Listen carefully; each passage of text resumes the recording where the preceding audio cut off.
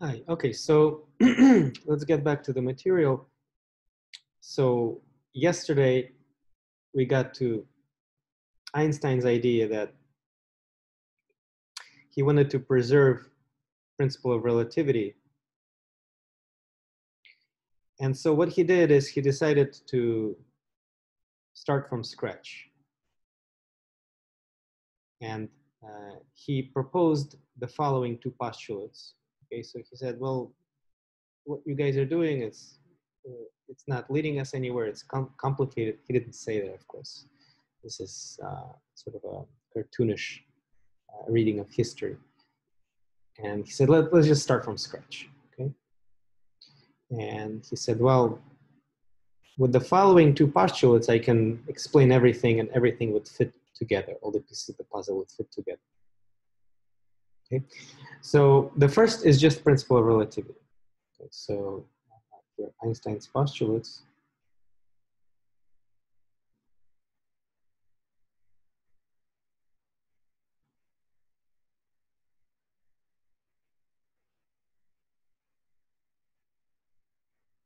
Special relativity.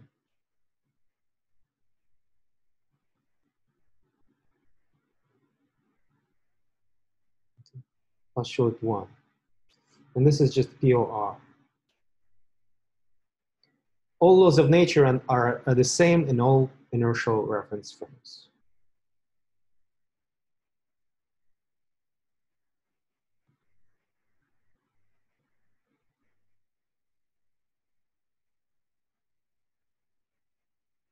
And by the same, we mean they take the same form.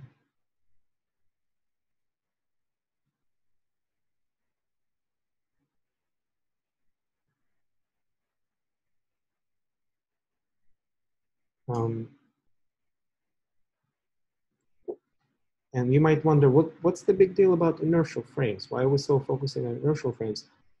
And there isn't, right? We can demand something even more general. We can say all laws of nature take the same form in all frames, okay? That is an even more general statement of principle of relativity.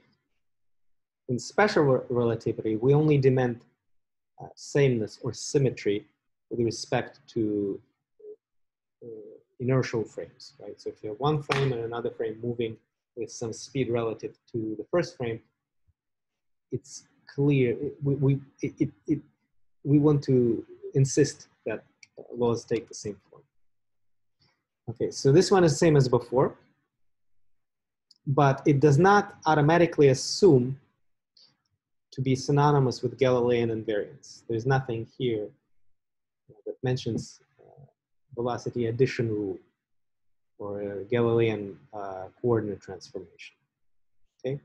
The kind of invariance that it dictates will be derived, but not assumed. Okay? In postulate 2, this is really a new one, and it seems that, I'm not sure, again, Einstein's thoughts, but it seems like one was forced into this postulate, okay, based on what I said yesterday about electrodynamics. And at the speed of light,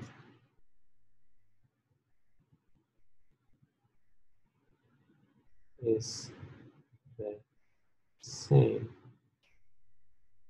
in all, again, we're focusing on inertial frames, so in all inertial frames.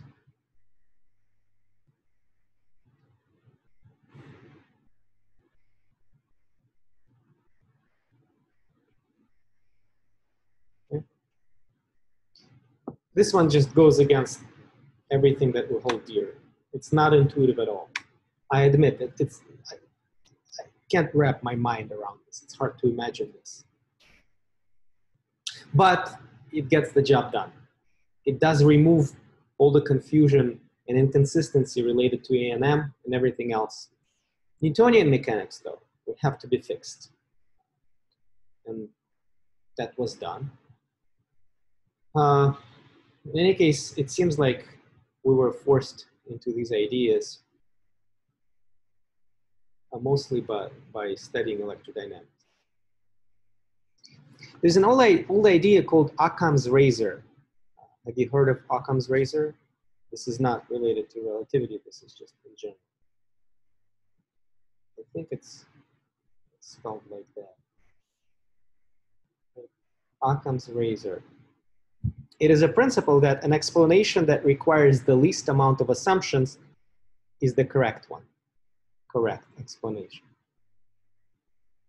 So special relativity is kind of an Occam's razor.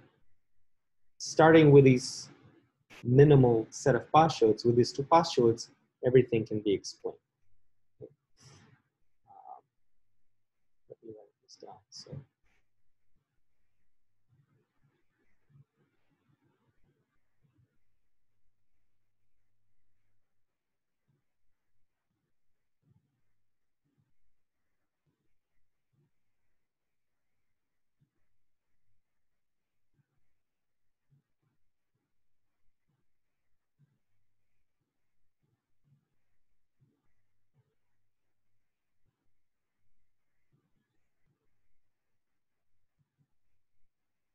I'm not sure exactly the actual wording of this principle, Occam's razor. Maybe not the correct one, but the best one, but something like that.